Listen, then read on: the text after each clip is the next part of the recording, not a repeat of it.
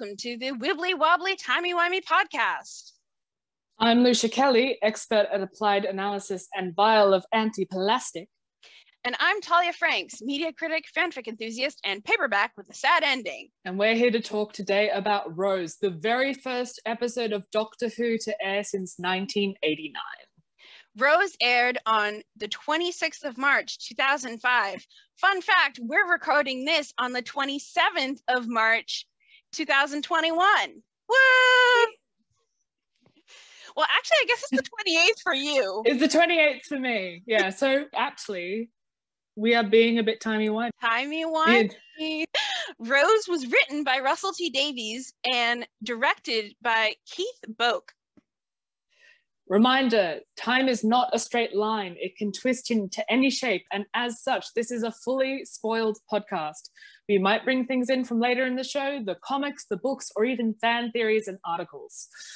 With that out of the way, the Nestine consciousness is about to take over all the breast implants. So let's get in the TARDIS. Hi, everyone. It's Lucia and Talia from the future here. We're popping in to talk about something very important. Noel Clarke recently came under scrutiny after his BAFTA nomination for inappropriate behavior and sexual harassment towards over 20 different women on various projects he has been involved in over the years. BAFTA have since suspended the award. As far as we know, The Guardian has covered the story almost completely, and we'll put a link to the story in our show notes. However, we warn you that the story includes interviews with several of these women who go into explicit detail about what happened to them. Please keep yourself safe. Being informed should not come at the cost of your mental health and well-being. We also want to acknowledge, since this is the season that introduces Captain Jack, that there is also a great deal of controversy around John Barrowman. Years ago, it came out that Barrowman would flash various crew and cast members on set. Although these acts were performed with the intention of practical joking, cast and crew have since come out about how deeply uncomfortable this made them. As far as we know, Barrowman responded with an apology, stating his remorse at the pain he had caused and his intention to do better in the future.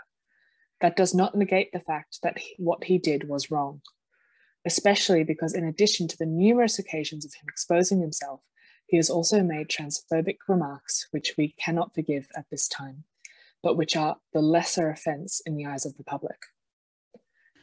Additionally, we want to note that despite any apologies he may have made, some of his behavior was condoned and encouraged by others, a systemic issue that bears consideration. Furthermore, these conversations are ongoing and moving at a rapid pace. This podcast is pre-recorded due to the fact that Lucia and I can rarely meet in the same place and at the same time. For example, the first 8 episodes of this podcast were recorded in March and April of 2021. Therefore, this is not the place for such conversations. We'll be linking resources to articles and other places of discussion in the show notes. That said, we both wanted to talk about this before stepping into the main body of this podcast, as we'll be talking at length about both Mickey and Captain Jack, who are both characters that we love. On this podcast, we are separating the art from the artists. While we often praise actors for their acting capabilities, that is not an endorsement of their actions off-screen. We acknowledge that awful people we don't agree with or support, can sometimes make beautiful and worthwhile things. And the source of those creations does not negate the creation's power or importance. Every observable act of creation is a conversation between the art and the audience. We hope that you come with us as we turn that conversation towards recognizing and affirming people's experiences while still celebrating that which brings us joy. So, Rose, the episode opens on a shot of the moon, which is actually, I want to keep a record of, there are certain shots in Doctor Who that are reused a ridiculous amount. This is one of them. This opening shot is used about 10 times. So we go from the moon to England to a young girl's bedroom, and it's 7:30 and she wakes up, and here is Rose Tyler. It's a bright pink room. She kisses her mum before she goes off to work, and we get lots of shots of London, and we're setting the scene. And she's working in a shop and looking very bored. We meet Mickey very briefly, and then... Yeah, and And the thing about this whole opening scene is that it feels like it's the Rose show more than the Doctor Who show. It feels very centered on Rose and on her narrative in a way that I feel like later episodes are not so domestic, I guess, is like, yeah, the word for it is domestic, which I think is hilarious because the Ninth Doctor is like, it's domesticity. It's domesticity. He's frequently saying, no, I don't do domestic, stop it with the domestics, stuff like that. And this is so domestic, like the scene of her and Mickey having lunch together, like the cute little kisses, and the moment where she goes in to use his computer and he's, oh, that's my woman. They have all those sweet little moments. And like when he comes in to check on her and then she says a mouse on it, and you can see that they have that back and forth, that common bond. And the same thing with how Rose interacts with her mother. Like that relationship that ties her to them, to her mother and Mickey, is like so there and so clear in the first few moments, but also throughout the episode. And I feel that's really lost later on. Yeah, well, I feel like this episode is doing a lot of work, right? So it's 2005. You've got the hardcore Who fans who like have been waiting on something since the 70s movie. And then you've got brand new people who have kind of heard about Doctor Who. Pardon? The 1996 movie. Sorry, 1996. I'm so sorry. I'm a fake fan. So you've got all these hardcore fans who either grew up with it in the 60s or might have seen the movie doing reruns on the telly when they had nothing else to do. And there's the cultural knowledge of Doctor Who. But you've got no present fans. So this episode's doing a lot of work in order to actually bring audiences in and set up the new world. We're going to find out, not so much in this episode, because as you said, it's very Rose-centric, but I think in the second episode, when we talk about that, we really set up how both the Doctor and Doctor Who as a show has changed and what this new world means and what this revival means. So I think this episode is very much about like, we, the audience, are meant to connect with Rose. Rose is the self-insert. Rose is the one that we attach to. So we're finding out all about her. We're finding about her family. And it's the Doctor who is the stranger. It's the Doctor who comes in and upsets everything and changes everything. Mm-hmm. Yeah, that makes a lot of sense. And for me, I think I don't know to what extent I connected with Rose precisely, because for me, when I first encountered Doctor Who, I was in high school, and at that point, it was 2010, 2011. It was right after the 5th season wrapped. So that was back when Doctor Who was on Netflix. So I was watching Doctor Who on Netflix. And basically a week after I finished all of Ten's episodes and his specials, the 5th season dropped on Netflix. So it was like, basically, I was like so upset. I was like, I can't watch season 5. What happened? It's Doctor. And then literally a week later, it dropped on Netflix. But basically, so what happened was, and I think this also happened like during a school vacation week or something, or maybe I just wasn't doing my homework. But for whatever reason, I was able to watch all of the first 4 seasons of Doctor Who within a week. Wow. So I didn't particularly connect with Rose more than I connected with Martha or Donna, because I had all of them in one fell swoop. Yeah. Oh. So Rose is meant to be 19 in this episode. I'm sorry. Billie Piper was not 19. It's so ridiculous. They're like, she's a teenager. I'm like, she's a woman. Shut up. Like, she's a fully grown woman. Yeah. Yeah, no, but I was actually gonna think the exact, not the exact opposite, but like, for me, I definitely bought at least that Billie Piper didn't really feel 19 to me, I guess, but she definitely, the character of Rose definitely felt to me like a teenager. Or I guess, I don't know. I was a teenager at the time, so I guess past me didn't really have an opinion about it. But present me does think that, I don't know, like Rose's, like a lot of Rose's actions feel like, I don't know, like they don't feel exactly like a teenager, but they don't exactly feel adult. They don't exactly feel adult in the way that I think Donna and Martha do. Or yeah, that's true. He does. Or Clara. Or even Yaz and Ryan, who are ostensibly also 19, feel older than Rose does to me.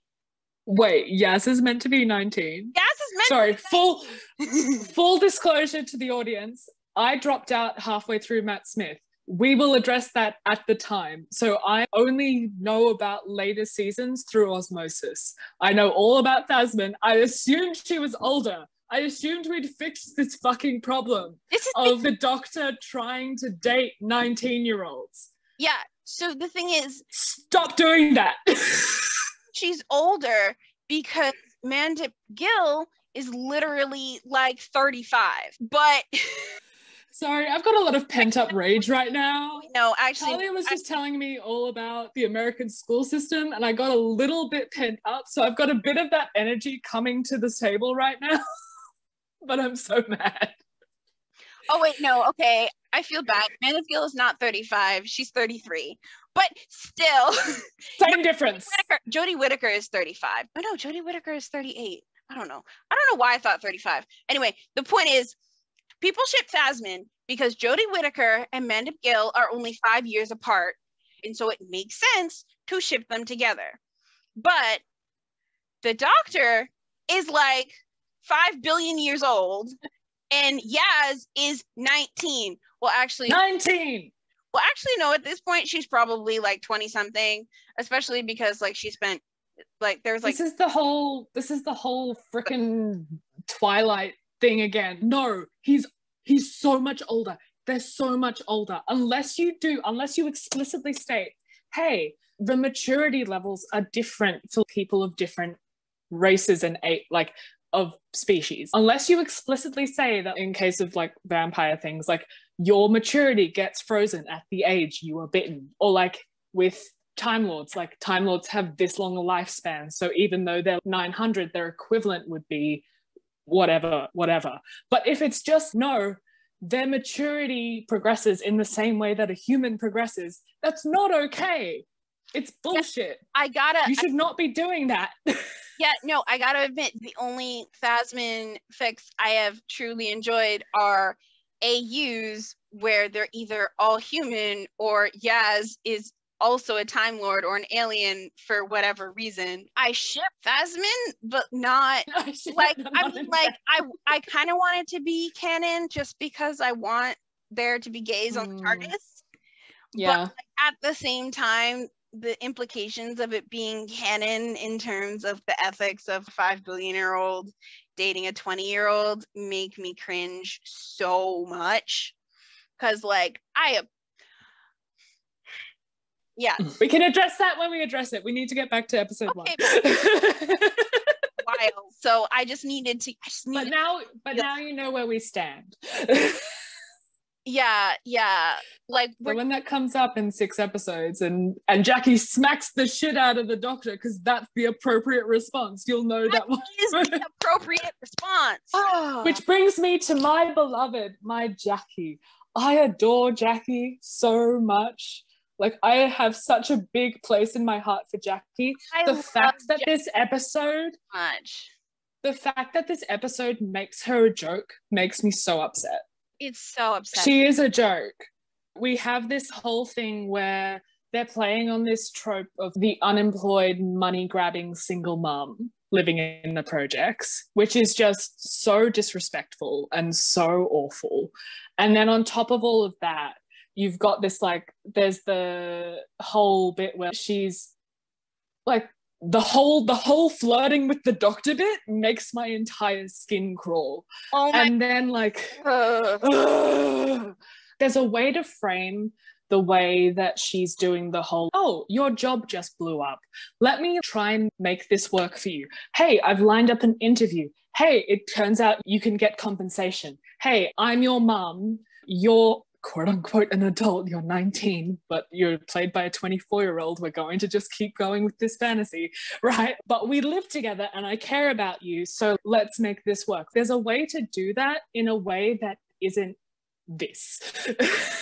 And the thing about Jackie, she's pushy, but she's ultimately a supportive mom who wants her daughter to get a job because, like, she needs to do something. Exactly. Jackie is a good mom and she doesn't get credit. It's upsetting. She's a bit pushy about it, but also Rose needs to do something with her life. Exactly. Like, she raised Rose. We all, well, there are some people who don't like Rose, but she is generally looked at as like a very good person and like a cool being. Someone raised her and that person was Jackie, so she can't be all bad. Yeah, and I just honestly don't understand why people hate on Jackie so much. And also people don't realize, like, Jackie is also a widow who lost her husband in a fairly traumatic way. Like, right. I mean, we haven't gotten to that point. We haven't gotten there yet. We'll get there in like 10 episodes. But it is something that we do learn later in the season, and so that people know about Jackie if people have watched through. So I don't understand. I don't know. We'll get there when we get there. We'll get there. But speaking of implications about Rose's life that this episode like dangles at us, can we talk about Derek for a sec? Absolutely. Give me all your thoughts. That when Rose is trapped in a basement, locked up with a bunch of creepy dummies, she thinks that this guy Derek is playing a trick on her. Who the fuck is Derek? He must be the office jokester. He's that really, you know what he is? He's that really annoying white guy who has no problems, so he makes himself everyone else's problem. Yeah. And he says, oh, I was just joking. And it's like, no, you did all this. I hope you're cleaning it up. That's who Derek is. We've pinned him down. That's who Derek is. And I bet that's why they made his name Derek. Apologies to all the Dereks out there. You can prove to be better. So Rose goes downstairs. She's looking for Wilson. And all of this is shot very much like a straight horror, right? There's all of these shots that are very much like down the long corridor and closes up on Rose's face, and the lighting is very dramatic and the music is tense and we're like, oh, what's gonna happen? And then the doors slam, which, by the way, there's no plastic in those doors. How did that happen? Yeah, how did that happen? Like, were the hinges made out of plastic? Did the They're usually made out of metal, so I don't understand. Like, there's no plastic indoors. That's not what they're made out of. Are the doors on a switch? Did the nesting consciousness somehow gain telepathic powers? Like, what's going on here? Was there like a secret toddler mannequin that was just out of shot and was pushing it closed? Like, we don't know. It makes no sense. But anyway. How did they lock it? Exactly. It makes no sense. But anyway, the door's locked. And then she's like, okay, this is the worst. Please stop everything. I'm just here to give Wilson his lottery money. The fuck? I want to go home. Why were they attacking her? Like, I think they might have been just bored. Well, here's the thing. So we established later that Wilson has died. So if it might be a... Wilson. Why were they at Henrik's in the first place? Why did the doctor need to blow it up? I don't understand this part of the episode. I really don't.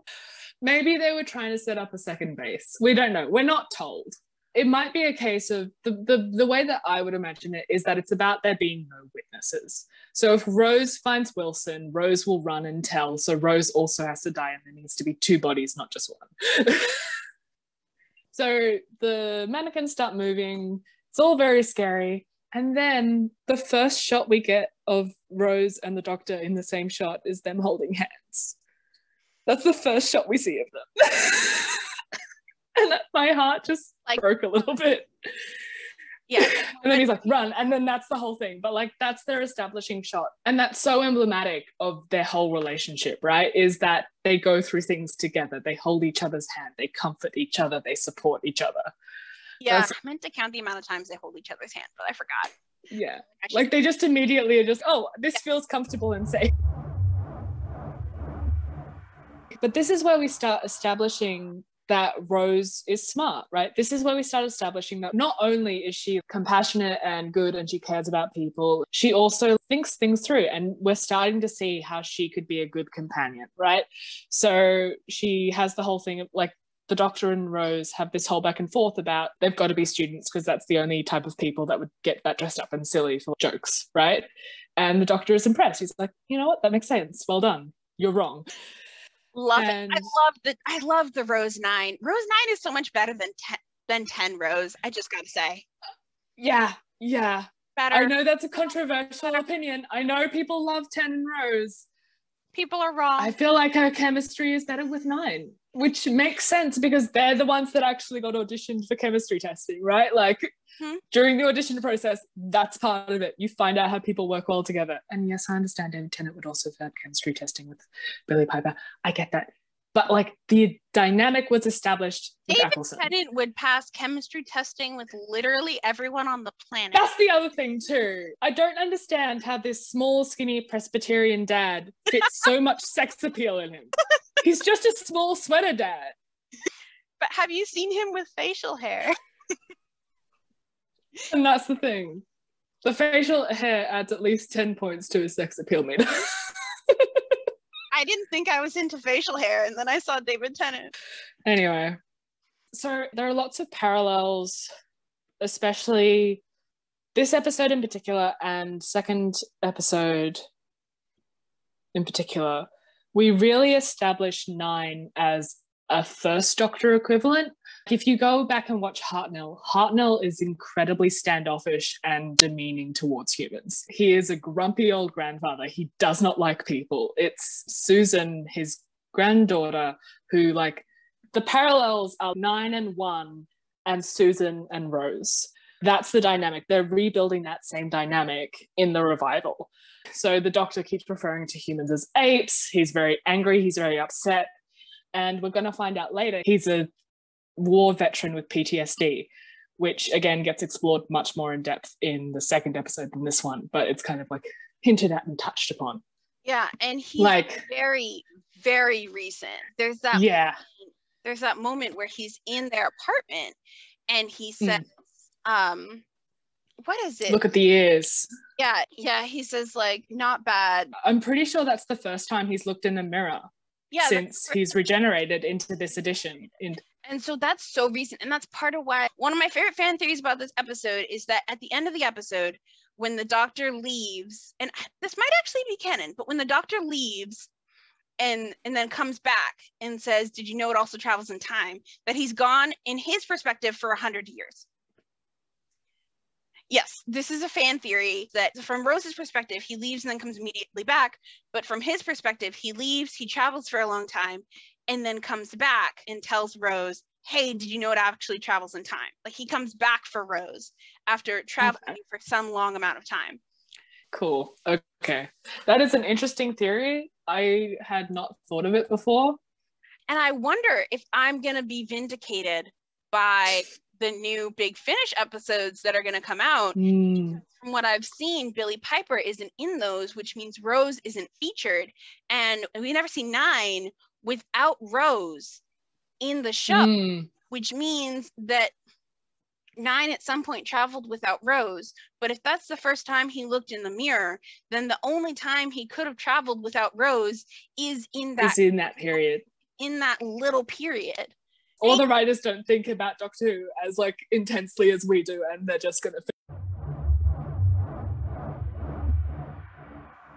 Hey everyone, this is Tully from the future. Big Finish did not vindicate me, but those 9th Doctor episodes are ballers, so you should go listen to them anyway. Okay. We didn't talk about Mickey. Let's talk about Mickey. Didn't even call him to let him know that she was okay. he had, and she didn't answer her phone. He had to like go find her. Yeah, okay. Rose has so many communication problems. She has so many. She needs to learn how to communicate. It's driving me insane. I was going to talk about this later, but given we're like talking about her communication, let's talk about at the very end. So the whole thing's happened. Jackie's been attacked in the shopping center. They escape from the nesting consciousness's lair. They go to the alleyway. Rose initiates contact. Rose calls her mum. Jackie answers. She's fully panicking. She just wants to make sure that Rose is okay, but she's like, don't go outside. Everything's crazy. Like, I'm stressed. She's very clearly in a stressed situation. Rose laughs. I mean, Rose, honey, why? What are you doing? Okay, so this is the single best argument I have for why Rose is 19.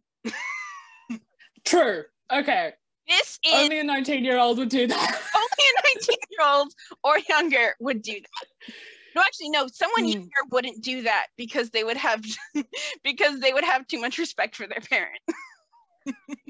It needs to be in that little window. But yeah, let's talk about Mickey. Oh, okay. So let's talk about thanks for what exactly? Oh my God, it makes me so angry. This happens twice, by the way, in the same episode of like just ships in the night miscommunication.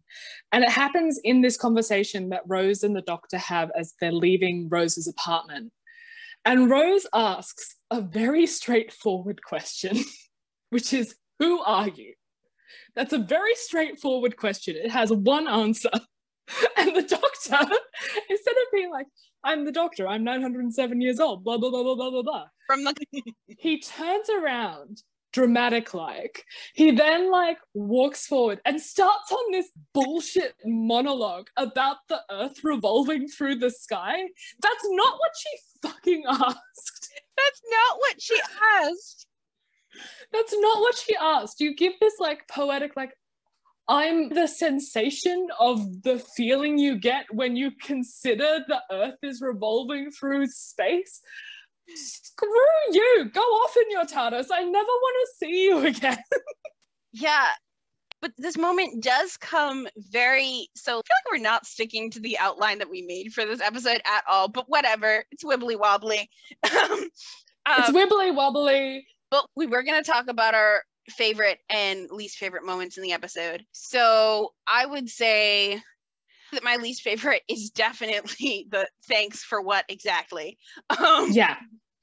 But my what Rose? Answer the question, because all of us are confused.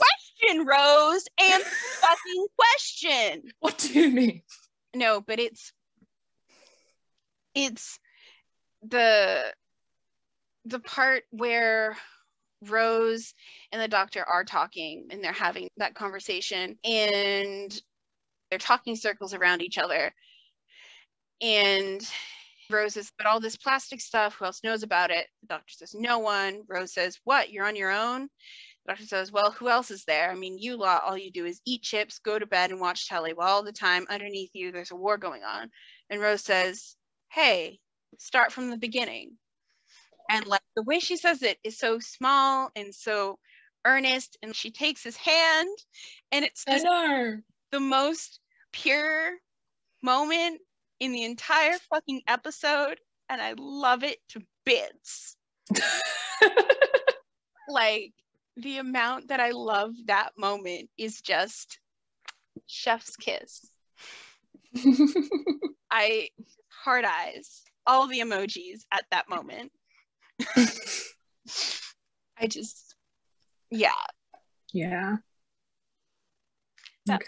The doctor gives that damn stupid answer. He leaves, and Rose is like, I'm gonna have to investigate this on my own. So she goes to Mickey's apartment, and then she looks up searchwise.net and just puts doctor in, and bless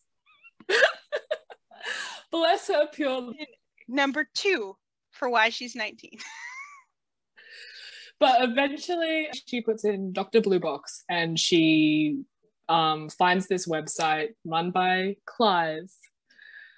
And oh my gosh, Clive. It's so sad. It's so sad. So sad. My whole little heart. And he has that whole little family. I know, they're so gorgeous. There's that little moment where she's read about the doctor and she's a she. I'm like, hell yeah. But it was like, Dad, it's one of your nutters. You established their dynamic so completely and so immediately. And they're just out for a nice night shopping. And then he's talking about spreadsheets, a man after my own heart, talking about budgeting and spending winter money in summer months. And the fact that he's so into this, but he's so aware of how dangerous it is. And he's not encouraging Rose to go towards the doctor. He's encouraging Rose away. He's giving Rose all this information to warn her away. And love the shed set.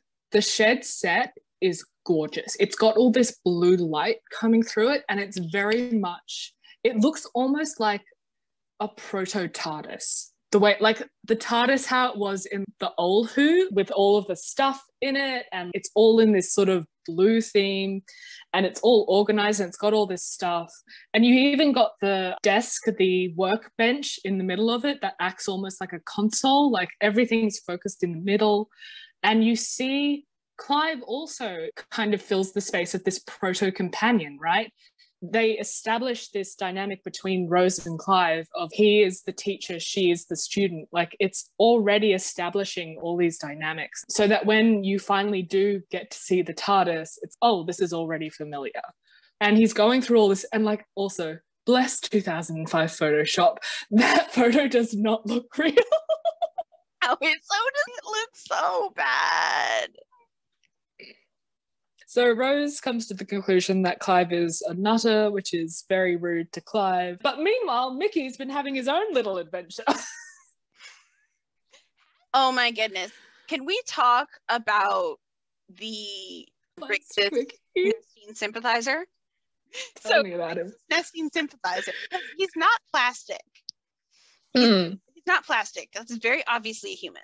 So putting out this trash bin, the trash bin that eats, and Mickey gets replaced with a plastic person.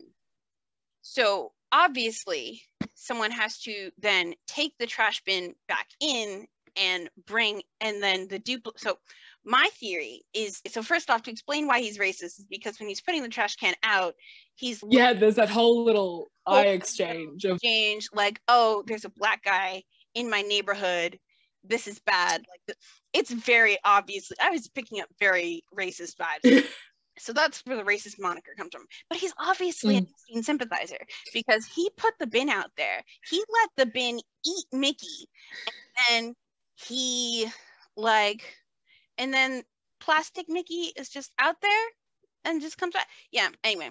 So I'm not arguing that he's not racist, but I'm going to put in a little alternative theory that he had no idea that his plastic bin was part of the nesting consciousness agenda. The nesting consciousness is obviously keeping tabs on Rose because Rose has tabs on the doctor. So the nesting consciousness is using all the plastic it can to trace her and make sure that she's trying to get as much information out of her as possible. The bin moves forward a little as bait. Mickey goes out, he touches it, he gets eaten. The new plastic Mickey is presumably made from the bin and gets in his car or whatever. Okay.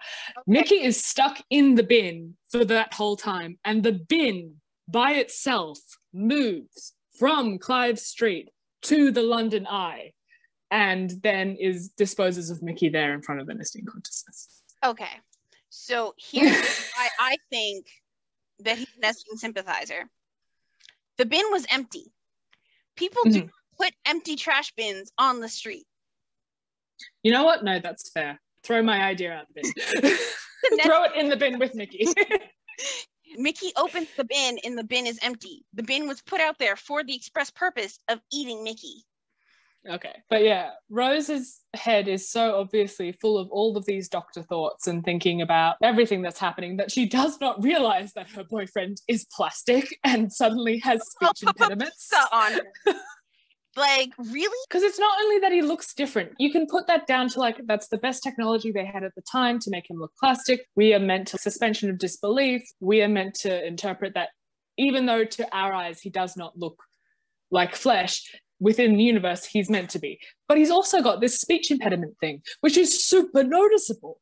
So she'd notice that. Yeah, no. And also, can we just say that using the Nestine consciousness as having a speech impediment is kind of ableist? Oh, there are so many things in this episode which is like, oh, you really are early 2000s, the like nouveau woke. Oh, you're trying so hard and failing so. And this is where I think I want to talk about Mickey, because gosh, he's an interesting character. Like, on the one hand, I'm so glad that they didn't go with, given that they cast a black man, that they didn't go with the whole like big buff, oh, I'm a black man, like that whole white people writing black speech, like that whole thing. I'm so glad they avoided all of that. I'm so glad they avoided the black angry man trope, all of that stuff, making him seem like he was some kind of gang member or whatever, like all of that. But did we have to make him, quote, this is a direct quote from the show, did we have to make him this stupid lump? Rose calls him that. And he is, right? Like, he's so soft. He's so... Mickey the idiot. Right? Like, it's so far to the other side that it's kind of just as bad. Yeah. Like, they make him so much of an idiot, so useless. And also, like, Billy Piper and Noel Clarke work so hard to make that chemistry between them work. But if you look at it objectively, Rose is so much better than Mickey. And they don't match. They're not a good pair. Like, really not. They're really not. It's the big heterosexual, like, I'm a mum figure for my boyfriend thing where he's useless and almost like a toddler and a child. And we're going to talk about this more when we get to Father's Day and the whole backstory there. But they make him so useless that it not only doesn't make sense for the character itself, it makes no sense that Rose would date him because he's so beneath her. No, but it does make sense that Rose would date him. It makes so much sense to me that Rose would date him because she's taking advantage of him. No, because think about it. He has a full-time job. He has a car. He has a computer, and he adores her. Yeah. Yeah. Because that's really all he is. He's his car. She's not dating him for him. She's dating him for his assets. Yeah. And she's dating him for his computer. Yeah, and also think about when she goes over to his house and she says, can I use your computer? He says, any excuse to get into the bedroom. Get in the bedroom. They have a lot of sex, and it is good sex.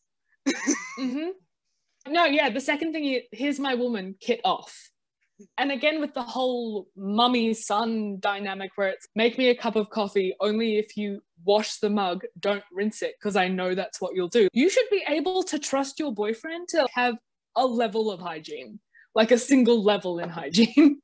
Please, do better for yourself. Which, if we look at Mickey and Rose's dynamic from this perspective of they've known each other their whole lives, it's just kind of developed this way. They don't actually match, but it feels like the right thing to do. They're in this relationship now, and they're doing all the things, but it doesn't feel real. And the way they treat each other is awful. When you actually look at it, it's like, God, that's a very messed up relationship. That's going to make me feel a whole lot better about the future that they have. Because, like, Rose pretty much immediately dumps him in every way except saying it and actually doing it, and just runs off with the doctor. Well, it makes sense because their relationship sucks and she was only using him for his car, his computer, and his dick.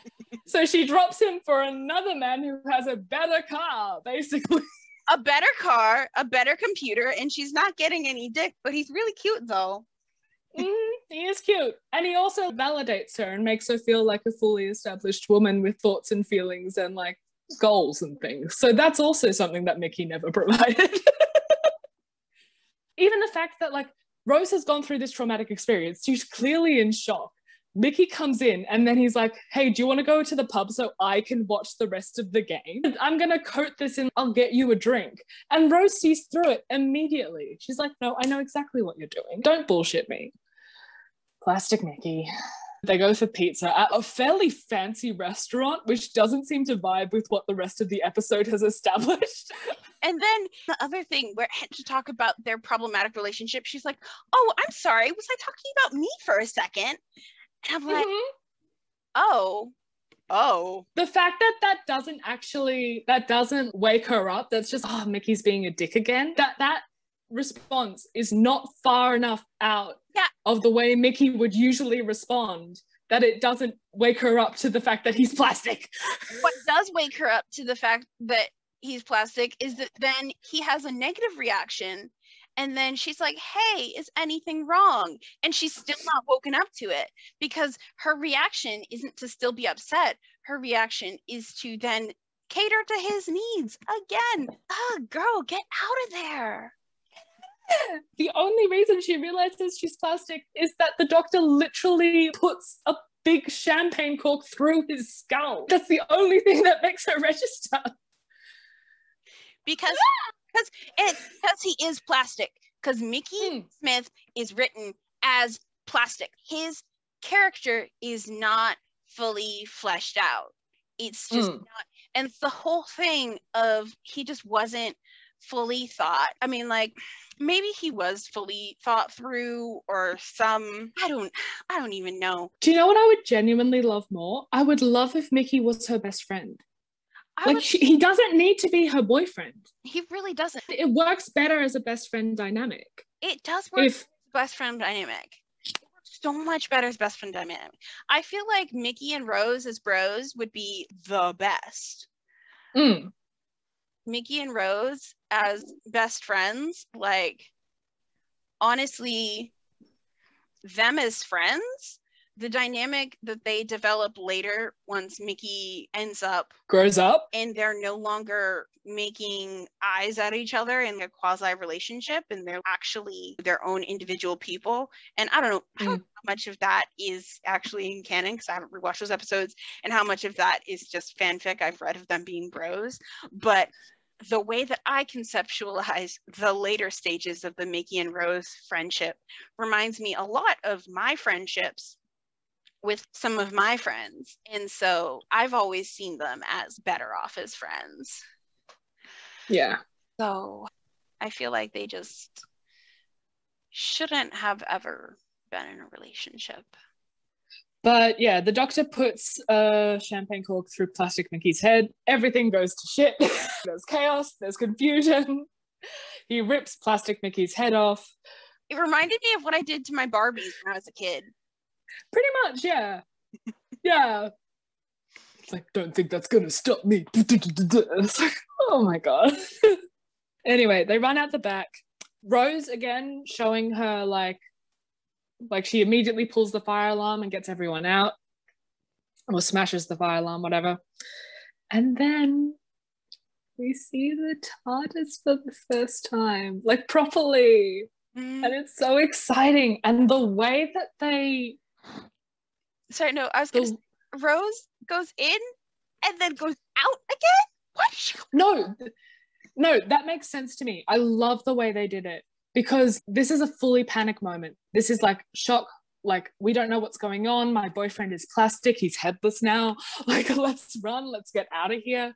She runs around. The doctor's like, hey, let's go in this tiny wooden box. And Rose very sensibly is like, oh no, let's go out the door. That makes sense that she didn't go in the tiny wooden box. What doesn't make as much sense to me is her running out of it when she sees what's so big in there. No, but then she goes in again and it's like a reset. It's like, no, this is too much. No, I can't handle this. And it's involuntary. She doesn't even think about it. She just gets out again. It's all happening in bullet time. And she runs around being like, no, it's very clearly a small wooden box. But the pressure's on. Mickey's after her and she goes back in, and that's when we see it. Yeah. And it's so well done. So the doctor kind of runs Rose through it. He's like, this is how it is. I'm alien. This is alien. You are now in a sci-fi novel, get used to it. And this is my spaceship, isn't she cool? And then Rose, like the doctor's being like, I'm so awesome. You're clearly so enamored by the fact that I'm an alien. And then Rose is like, my boyfriend's head is melting on the console.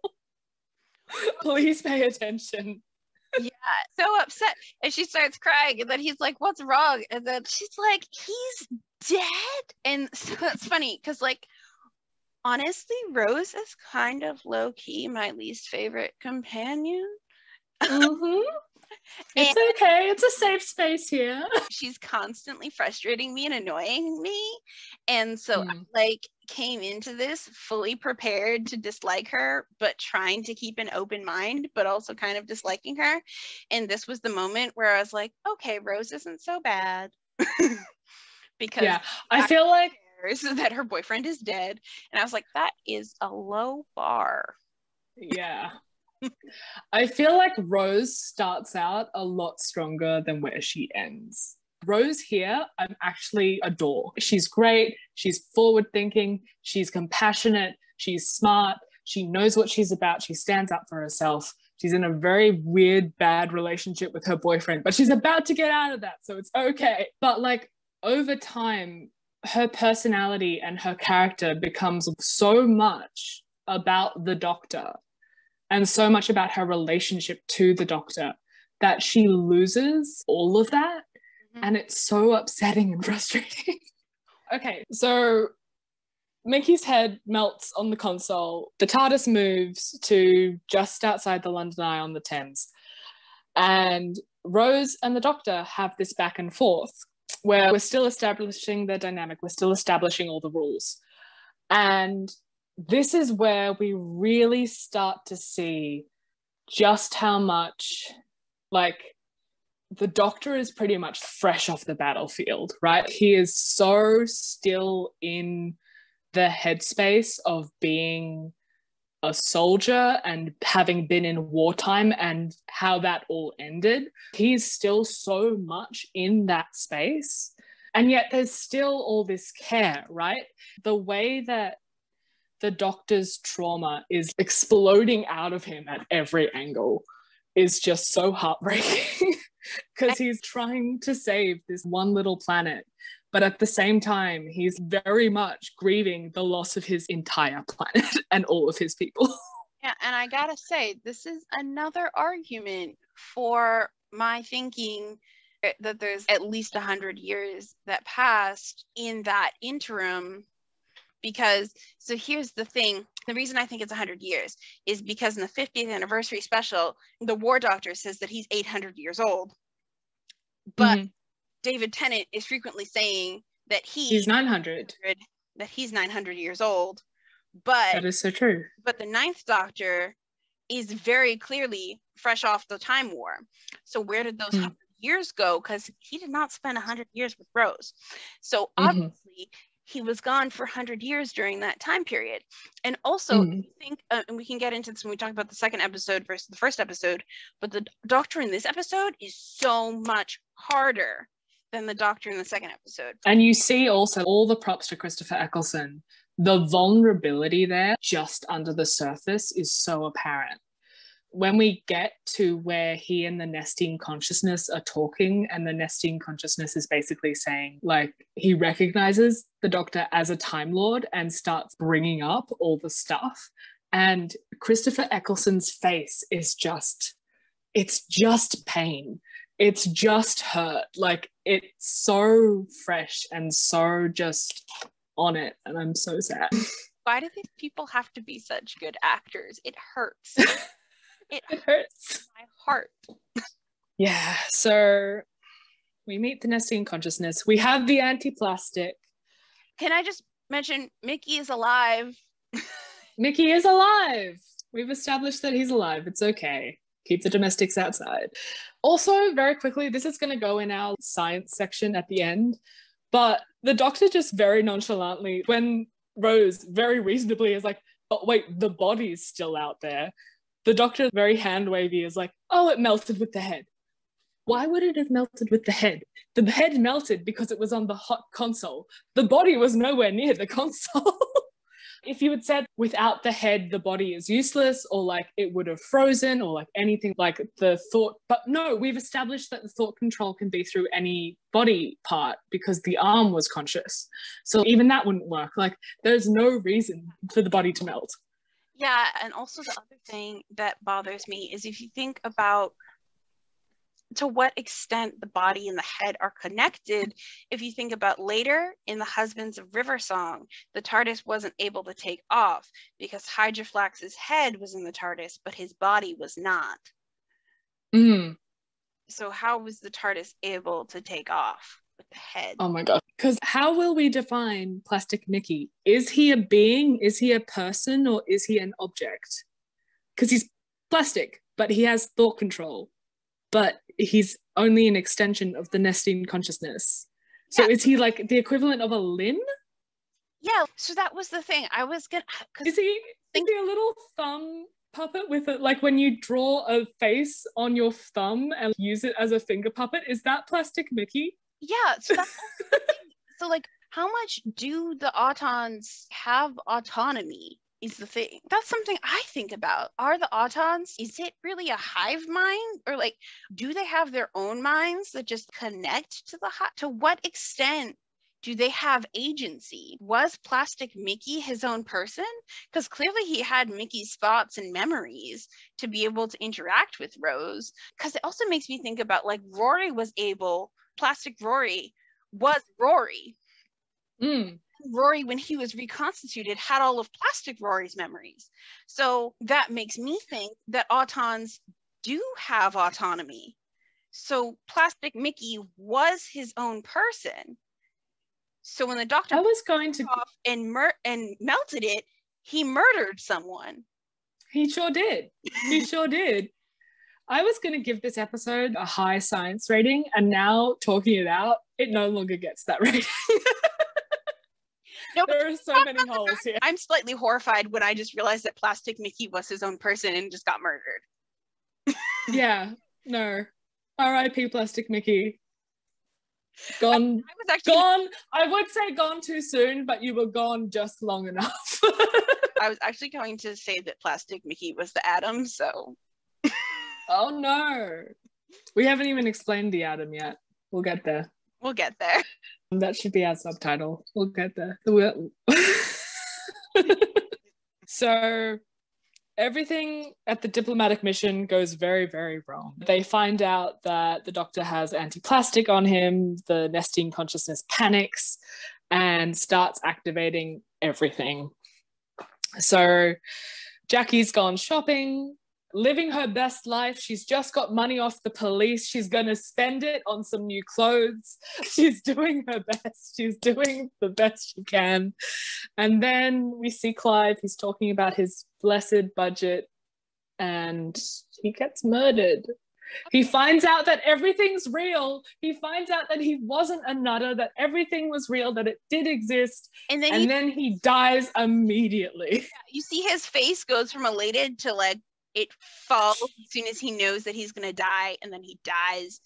And then it just breaks my heart. And actually makes me think, why wasn't Clive part of the group of people who were in Love and Monsters? And the reason I think he wasn't part of that group is I think they probably tried to recruit him, and he was like, I don't want anything to do with the Doctor. That guy? He was like, no, this is a private project. I don't want to meet him. This is strictly academic. Yeah, no, like, I want to know about him. I don't want to be near him. I've got a wife and son. Yup, want to do. So, this is Rose having her huge moment. She says, I've got no A levels, no job, no future. And then she grabs an axe. And then but I tell you what I have got. Jericho Street Junior School under 7s gymnastics team. I've got the bronze. And then she chops through the rope holding the chain to the wall and then runs and swings out along the side of the catwalk. And then she kicks the Autons into the vat. And then the second one ends up dropping the vial of anti-plastic into the vat. And then the Nestine screams. And then there's all these special effects that aren't really that special because they're live, but we pretend that they are because we love the show. And And Jackie doesn't get killed by brides. Woohoo! Hey. That's the real reward. But yeah, not to squash Rose's moment, but if the last time that she did gymnastics was when she was 6 years old and she's 19 now, I have questions. I have questions as well. But I mean, it's a lovely moment and props to her, but, you know, when was the last time you chalked your hands, beloved? I need to know. Yeah, but also not to underscore her moment or anything, but I also think you don't need a whole lot of gymnastics training to swing on a chain and kick someone. I mean, you need a fair amount of core strength. You need to be able to... No, you need core strength. You don't need gymnastics training. I'm saying if she kept up her core strength, like she doesn't need to chalk up her hands. She doesn't need to know how to do handsprings or anything. No, where's the post-credit scene where we see the doctor putting ointment and taking care of the rope burns that are on Rose's hands from having grabbed an oily maintenance rope with absolutely no preparation and swinging it across a whole scene because they immediately go to see the end of the world. Yeah. Rose starts talking. So the whole time that Rose is getting sunburned, she's also got these rope burns on her hands that she's being very quiet about and like, no, I won't bother him. Not rope burns, like chain burns. Do we even see her wash her hands? Do we see her wash her hands? Okay. I don't think we do. We don't see her wash her hands. So, we don't see her wash her hands. Oh, that's so nasty. No, like she doesn't even change. She doesn't even change. She doesn't even change. No, oh no. Yeah. No. Oh no. Also, what are bathrooms like on that spaceship? No, never mind. That's for next episode. But I'm just saying, now in the era of COVID, I think a lot about people. Like, I've always thought it was weird that people never went to the bathroom or had their periods or anything in space or whatever. But now, even just the baseline of when was the last time you washed? You washed your hands. Maybe we should add that as a segment of when was the last time last time you washed your hands? It's going to be never. I'm just going to be a big spoiler. Never. And I'm going to be perpetually disgusted.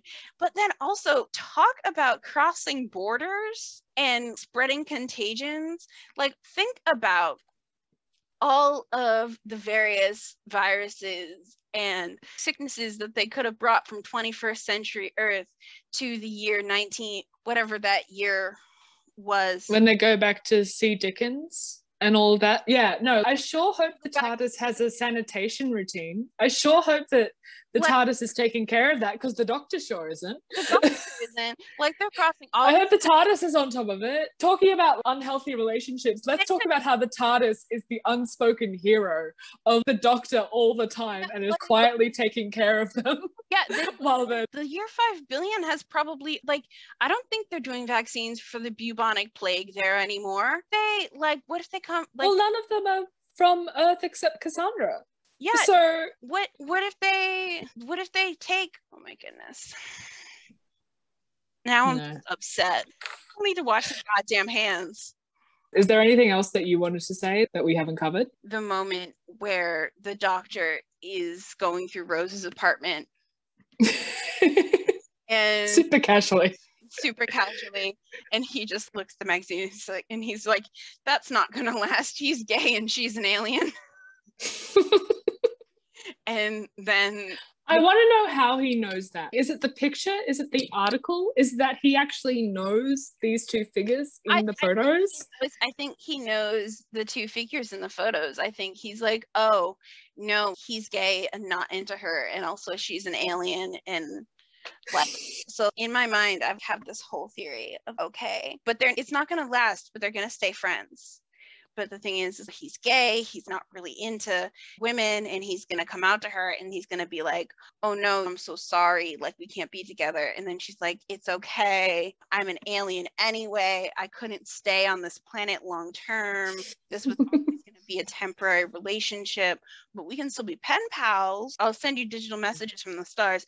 And then I'm going to tell you about Zoom, it's going to blow your mind. Having Zoom calls across the galaxy. And they stay biffles. These minor characters that we never even see. Literally the only thing we know about them are their pronouns and one sexual orientation and one general species umbrella. And general species umbrellas. It's implied that he's human, but we don't know. He could be a walrus. We don't know he's not a great horned owl. So hang on. So this article is actually about a very cute little friendship romance at a zoo between two different species. And they're like, look at this cute little heartwarming story. And then the doctor looks at it. Is it between a penguin and a polar bear? Go check out Into the Archives, my episode, for that reference. Into the Archives. That's a little plug. A fanfiction podcast.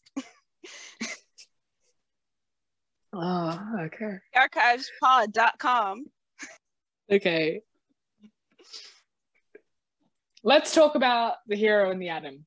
So this is a category that we came up with to basically, like, who was the hero and who was the useless dolt, who was the worst. Big fans of the show will know who Adam is, or maybe you don't because he's so forgettable and he's only there for maybe 2 episodes, but you will meet him. He's there for 3? Okay. He's there for 3 episodes, but 2 stories. Okay. Adam is a very, very brief, very, very annoying companion. Oh, wait, no, actually, no. It is actually only 2 episodes. I thought the long game was a 2-parter, but it's only a 1. No. It's a 1-parter, but they go back to that set in the finale. Oh, yeah. That's what happens. So that set is on 2 episodes, but the story is on 1. Yeah. Spoiler alert, I have the controversial opinion that the Atom is not the Atom of his first episode, but we'll get to that. I agree, actually. I know who the Atom is for that one, for sure. No, I know who the Atom is for that one also, but we'll get... He's definitely the Atom of his second episode, which is why this category is called the Atom. But we'll get there. We'll get there. Timey-wimey podcast. We'll get there. So who was your hero and who was your Atom? So the hero of the episode is its titular character, Rose. Mm-hmm. Yeah. Rose is definitely the hero. The Atom of the episode, I said I thought it might be Plastic Mickey, but I actually think it is the racist nesting sympathizer. I was tossing up between Rose and Jackie for the hero, because I feel like Jackie does a lot. Jackie's doing a lot in the background. She's not getting the appreciation she deserves. But Rose does have the big damn hero moment. Mm-hmm. She's got she got the bronze, so Rose is also the hero in my book. I am going to make Plastic Mickey the Atom. Okay. He's just the worst. He got murdered. He got murked. But I guess doesn't mean that he's not the Atom. Many people get murked on this show. True. That does not excuse you from being a terrible person. That's fair. Or whatever. We'll get into the semantics about what constitutes a person next episode, because that's super fun. Depends on your definition of a person. Oh God. I have a lot of feelings about next episode, but we'll get there. And finally, we're going to do the grading. So this is I'm going to say it's a trope of a lot of rewatch podcasts, is that people will give a grade at the end of an episode, or they'll rank them in some way, or they'll be like, so how does this compare to the rest of the show, blah, blah, blah, blah, blah. However, I have not yet come across a podcast that does this, that uses a rubric, and it drives me up the wall. You cannot grade something without a rubric. You can't. It's not a thing. You need a rubric in order to have points, in order to assess it, in order to give it a grade, in order to do the thing. You need a rubric. You can't just go with the vibes. You can't just go with the feelings. Then it's not grading. You're just saying it's good or bad. It drives me insane. So I made a rubric. This rubric will be available. See, Lucia has very strong feelings about this, and I just shrugged and said, okay. But this way, I think it's going to be so good, because now We know it's going to be the same system every time. It doesn't matter how we're like feeling in the moment. It's not about, well, this episode was a B, so I think this one's an A, or I didn't really like this episode for really pedantic reasons, so that means the whole episode's bad. No, thinking about it logically, analytically, objectively, this is the grade. And it's just going to make me easier in my heart. So each episode is going to be graded upon direction, writing, acting, science, and rewatchability. And it's on a scale of 1 to 5 of basically like do better, and 5 being you're insane and I love it. So what would you say? Yeah, there you go. Direction, we have to say, like, clear direction. Does it work with the established visual language of the show, and does it aid in the storytelling? Mm-hmm. I would give this episode, I would say I give this episode a 5 because it establishes everything. Yeah. No, it does. There's no moment where I'm like, also, this doesn't make sense. Direction, to be clear, also includes things like the way that shots are set up, the lighting, the way the sets are set up. I love all of the sets as well. I love the way that they use the space. I love the way that each of the locations feel very real and very distinct. And all of that is in production value. And all of that works really well. So I'm cool with giving it a 5. Can we preemptively give Sleep No More a 1?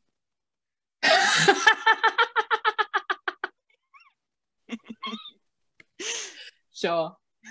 We'll make a note of that. Writing. This was less good. We've dissected enough of this to be like, so many of these things don't make sense. Honestly, I'd give it a 2.5. Mm-hmm. I'm gonna give it a 2. Because it, like, we've covered it all, but round like it up, but if you want to give it a 2, we can round down. Yeah, I reckon round down for these things, because it's just, we've talked about it, right? So many of the little bits and pieces don't make sense. There are all these strands everywhere. We don't really establish how the autons work. Pretty much all we get is that your planet is a meal and they want to eat you. Yeah, basically. Like, if we knew how the autons worked, I would have been confident giving it a 3 or even a 4, honestly. But the autons make no sense. I feel like there are other stories that flesh out the autons better, both in the show and in the extra material. But I feel like that without the extra context, I struggle with it in this episode. Yeah. Yeah. And also, we've already talked about how the character, like, none of the characters are real. And of course, it's the pilot, right? Like, nothing's going to be perfect on a pilot, but none of the characters feel, apart from maybe Rose, even the Doctor feels pretty not fully established yet. Jackie's a bit off. Mickey is awful. And also that whole moment with the Earth revolving and everything. It's so dramatic. And I know that it's a lot of people's favorite lines, but it just feels so extra. I would feel fine with it if that line was given different context. It's a beautiful line. It's a beautiful little moment. If that was the Doctor talking to Rose about what it's like to travel in space, or this is the world I'm offering you, right? Then there would be a gorgeous line. And like, but the fact that it's an answer to the question, who are you, takes away all of that. Because that's not what she asked. And that's like, what are you doing? We've already talked about this. I don't need to get mad again. Okay, let's move on to acting. Can we give them a 6 for acting? I loved the acting in this episode. Yeah. Especially thinking of when Rose is in the elevator and she's looking at the elevator buttons and she just raises her eyebrow and is glaring at the elevator button. Like, interesting. I didn't notice that moment. Yeah, there's this moment where when she's going down in the elevator and she's just waiting and I just felt that in my soul.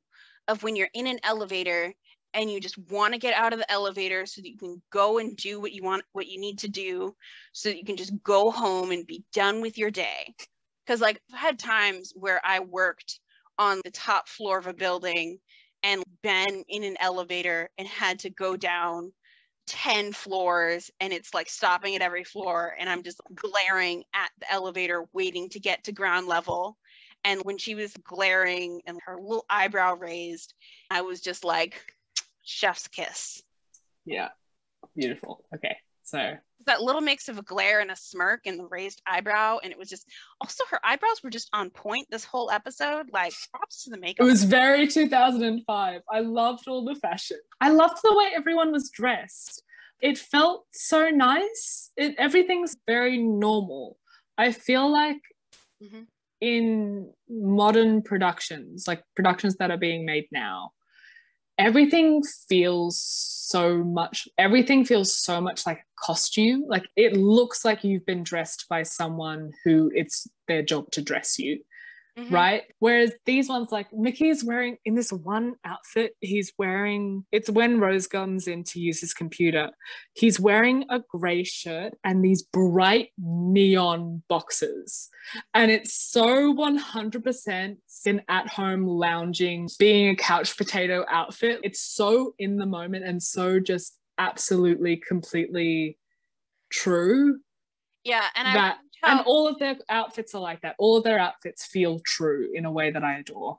And Rose is just like, her whole aesthetic is so casual. I just love everything about her whole aesthetic. And she can't, like, when we get to episode 3, like, she does dress in period clothes, and that's super nice too. I have something to say about that. We'll talk when we get to the moment. But yeah, oh my God. The 4th category is science, which is basically, okay, I put this category in here because I get it. It's a TV show. And it's a TV show that can get pretty silly. And I get that. You're dealing with sci-fi. You're dealing with pretty outlandish concepts.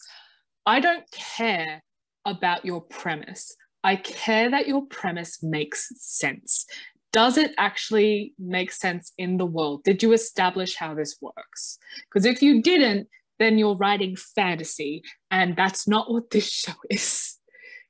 So are we establishing whether or not something works according to the laws of Earth physics, or are we because I mean, like, they're traveling through space and time? No.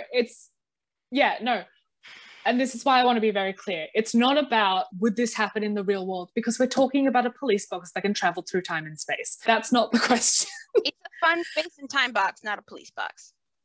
Yeah. Okay.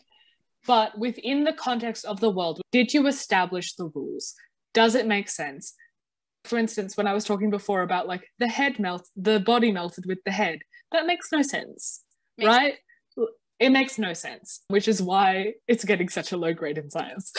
Because so much of the science is not established. It's not grounded in any way, shape, or form. I don't care if you say that the nesting... Someone can get eaten by a trash can and duplicated. Exactly. Honestly, like, I'm okay with that. I'm willing to go on that journey with you. But don't be dumb about it. I feel like this episode was very dumb about it, which was upsetting and annoying. So I'm coasting between a 2 and a 3 for this one, for science. A 3? Okay. We'll be kind. Well, we were mean when it came to writing, so I feel like we should be nice when it comes to science. Okay. I would give this a 4.5 for rewatchability. Yeah. I'll give it a 4. This section, rewatchability, was originally labeled fun, but then I thought about it, and Doctor Who is not always fun. Doctor Who is sometimes heart-wrenching and emotional and leaves you devastated and weeping on the floor. The depths that this show goes to, this wasn't a good episode for showing that. We're going to be getting into some very big episodes, but the range of this show is incredible. And so even though, and also this will be the time to say that I have a very, we're not there yet, but there's an episode in season 3 called Blink, which is beautiful and amazing and spectacular. And in that episode, one of the characters says, one of her friends is like, why do you like sad things? And she responds, it's happiness for deep people.